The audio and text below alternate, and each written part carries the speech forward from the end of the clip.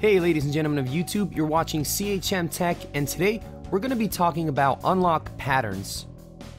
Android users have a few ways they can unlock their screen should they choose to have it locked in the first place. One rather interesting way of doing this is by drawing a pattern on a 3x3 matrix consisting of 9 contact points. Now, a lot of people who use this mechanism keep it simple. The common L pattern is one of the easiest patterns to guess in a relatively small amount of tries. If you're going to use this type of lock screen and you want to have at least a decent amount of security, you should probably go with a more complex combination. But how many combinations are there? Now, for those of you who are here just for the number, it's 389,112. So if you clicked on the video just for that and you don't really care about the why and the how, well, thanks for watching. But if you're a bit more curious, here are some more interesting facts. The Android pattern lock screen consists of 9 contact points arranged in a 3x3 matrix. Acceptable patterns are conditioned by 3 main rules. Rule number 1, a minimum of 4 contact points must be connected, and the maximum number is obviously 9. This implies that a pattern can never be just a straight line and that it will always have at least one direction change. Rule number 2, a contact point can only be used once. So once a particular point is connected with another, you cannot use it again. However, you can cross over it to get to an unused point, but we'll get to that after rule number 3, which implies that an intermediate point between 2 connected points must be included in the pattern order unless it was previously used. For example, the L-shaped pattern that you can see on screen will always be in the order 1, 4, 7, 8, despite the fact that 1, 7, 8 would create the exact same pattern. In this particular situation, point 4 has to be included because it wasn't previously used. In other words, a direct connection between point 1 and point 7 isn't possible due to the vacancy of the intermediate point 4. However, if point 4 was previously used, a direct 1 to 7 connection would have been possible by simply crossing the already occupied intermediate point. It's also possible to cross over a previously created line. For example, if you create this pattern in the order 2, 1, 3, 6, 9.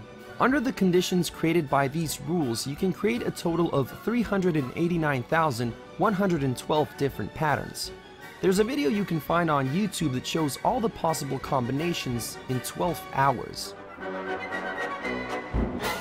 Now, the number of possible patterns would be much bigger if it wasn't for the restrictions implied by the 3 rules.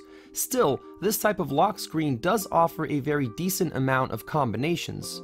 And there are some really complicated ones you could create, but the more complicated they get, the harder they are to memorize. Research shows that a lot of people use the simplest of patterns, which are consequently the easiest to guess. A study done by Martha Loge, a 2015 graduate at the Norwegian University of Science and Technology, showed how predictable Android users can be when it comes to choosing an unlock pattern.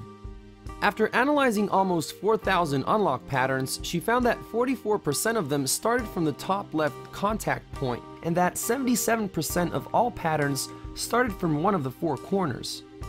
The average number of contact points was 5, and around 10% of patterns were made in the shape of a letter, often corresponding to the first initial of the user or a user's loved one.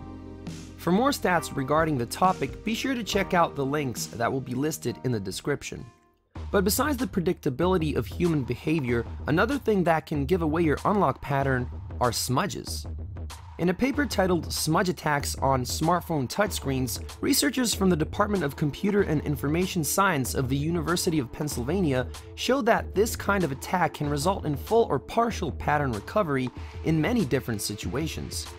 Of course, if your pattern is set to be visible, a potential attacker may not even need to analyze any smudges. He or she may create an opportunity to actually see your pattern, and since so many people use very simple ones, they're often much easier for an attacker to memorize than a PIN or a password. You can also find online sources of information explaining how to completely bypass the pattern lock screen, but then again, you can find methods for breaching all kinds of security systems these days. With that said, by no means does this info imply that you should stop using unlock patterns, but it's definitely something to keep in mind.